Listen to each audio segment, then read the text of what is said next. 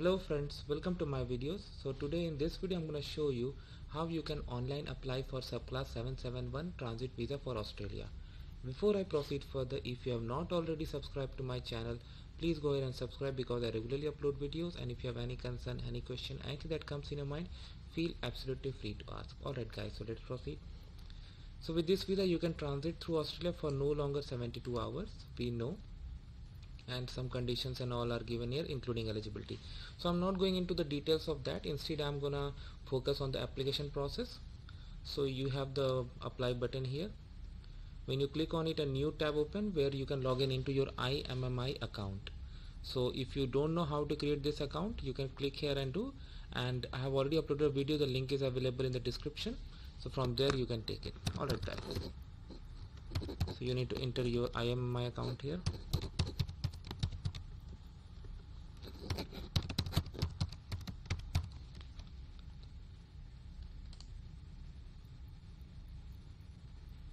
Okay, click on continue.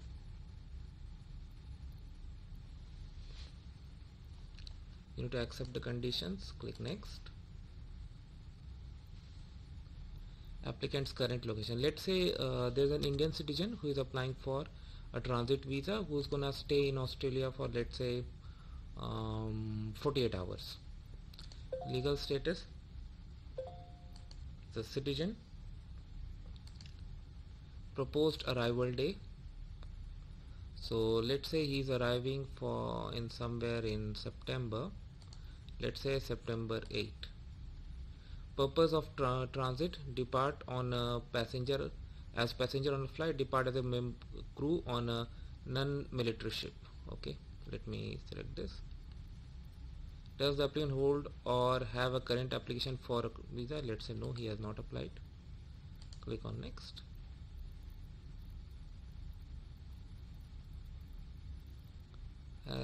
The applicant has indicated that the travel more than once into the future. The applicant will be able to continue. However, assessment of application will not commence until closure of your travel date. Okay, no problem.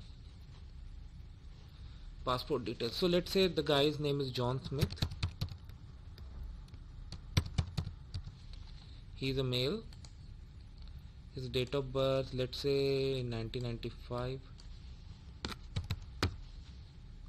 August 1st. Passport number, I'm just putting a sample Indian passport number.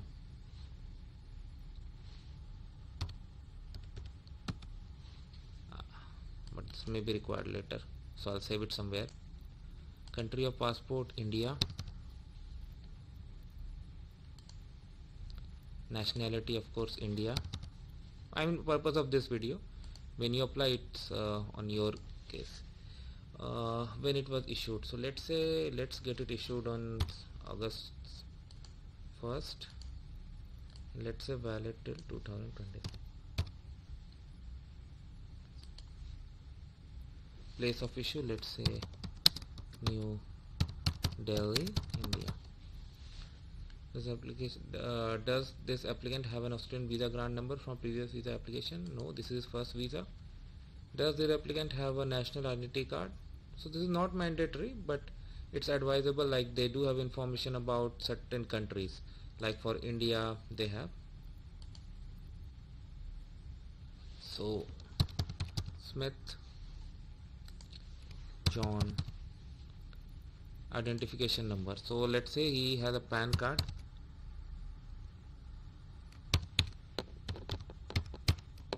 I just put a sample number.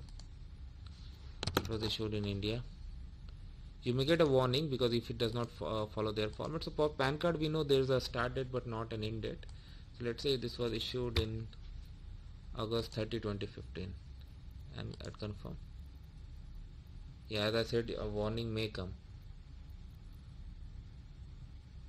But if you are sure, like even if you get this warning but you have the actual document and you are sure, then put that information. Otherwise you can edit it later also, or it's better you edit right away. Place of birth, let's say he was born in New Delhi. State is Delhi. Country of birth, India. Relationship status, let's say he is never married, but whatever is applicable in your case you need to it. Is this applicant currently or have ever been known by any other name? No. Is this applicant citizen of the selected country? Yes. Is the applicant citizen of any other country? No. Does this applicant have any other passport documents for travel? No. Does this applicant have other ID document? Let's say no. Health examination, has this applicant undertaken a health examination by Australian visa in a doctor for in the last 12 months? No. Click on next. Click on just verify if it's correct, click on yes. If not, you can go back and check, and you can change also. So click on next once you are sure that this is correct. Country of residence, let's say he is living in India.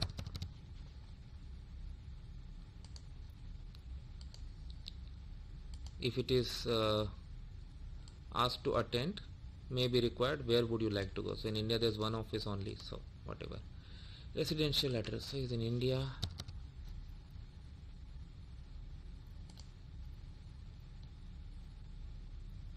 We have state Delhi. Address 1 New Delhi Street. I don't know if this address is correct or not. Even if I don't know if it exists or not. Oh, come on. Probably I typed too fast. Town New Delhi. Pin. I don't know any pin code for Delhi, but I'll just try to make a format. Okay, contact telephone numbers with no space. So 10 digits for phone number India. Yeah. So 9 2 3 4 5 6 7 8. How many? 4 4. Home phone I gave. Business phone. Cell phone. Reverse 2 3 4 5 6 7 8 9. Okay. Yes. Email address. Okay. Click on next. Does the applicant authorize another person to receive? Well, no, he does not authorize. Electronic communication is important. Email address, yeah. Next, I clicked. Arrival date, based on the earlier information you have put, it's been picked up. Country where the travel will commence, so he'll start from India.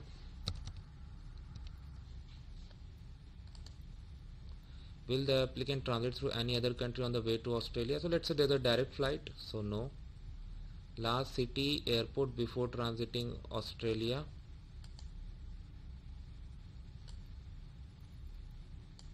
Let's say New Delhi. Name of the incoming airline, you can see that the information, let's say Air India flight. Incoming flight number AI67, I don't know.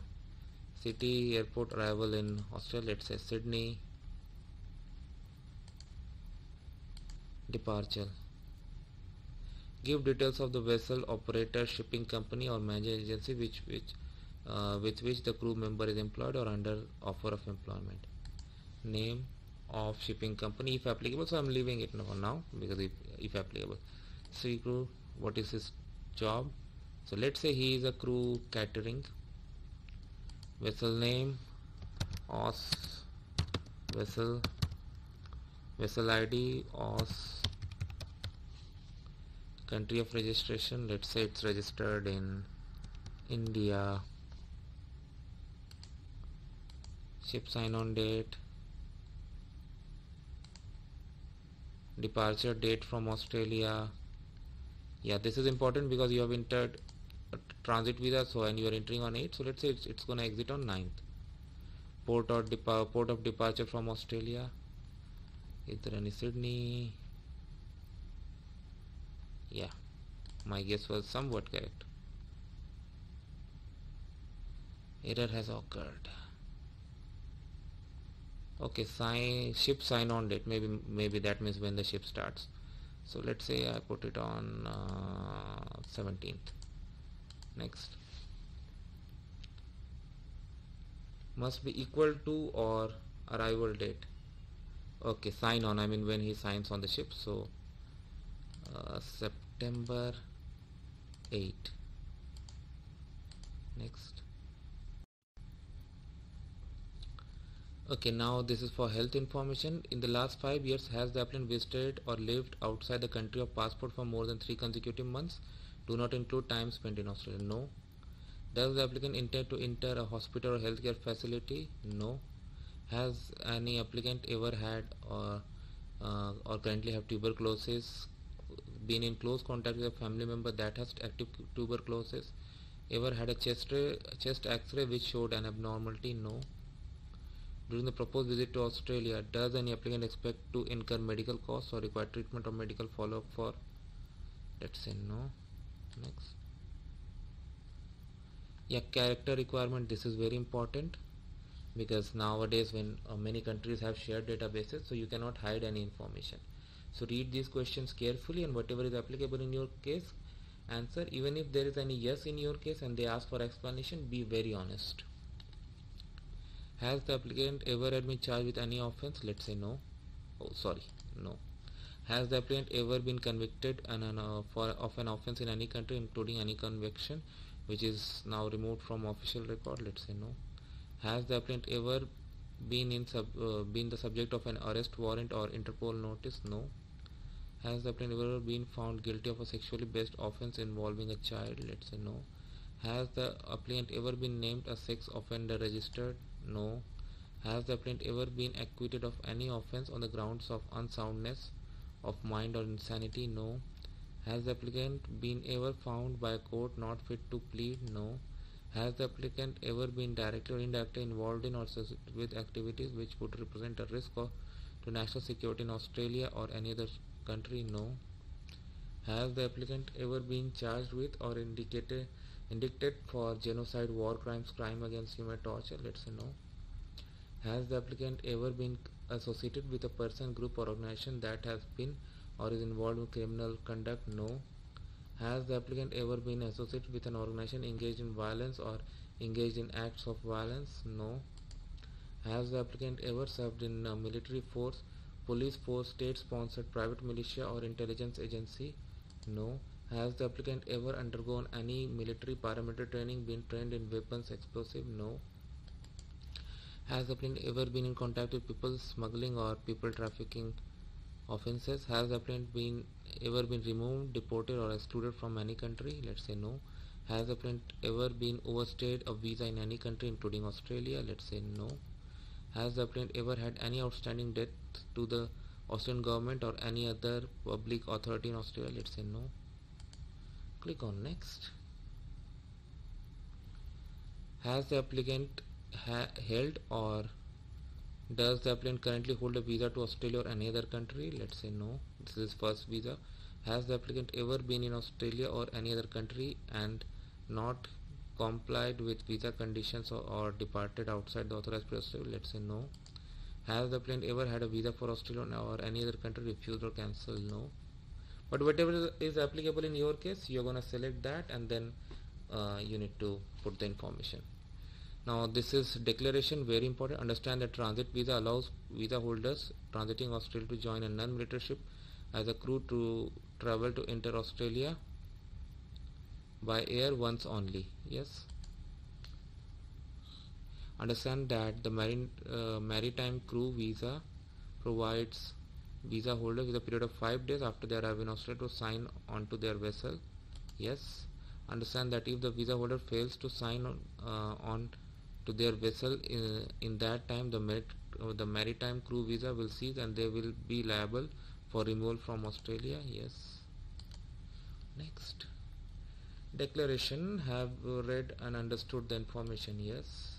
Have provided complete and correct information. Understand that any fraudulent document or false misleading information has been provided with this applicant. So yes. Understand that if documents are found to be fraudulent, yes, will inform the department writing immediately as they become aware of a change in circumstances. Yes. Has the applicant have read the information contained in privacy notice? Okay, you can read it. Agree not to undertake study or training in 3 months. Agree to leave Australia on or before the expiry of the period of stay of the visa. Yes. Give consent to the collection of their fingerprints and facial image if required. Yes.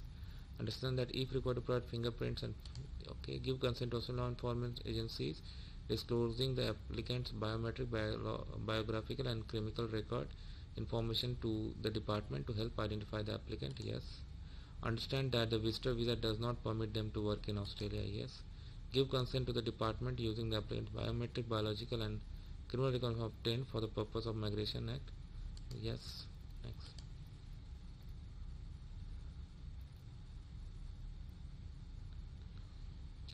You can review everything.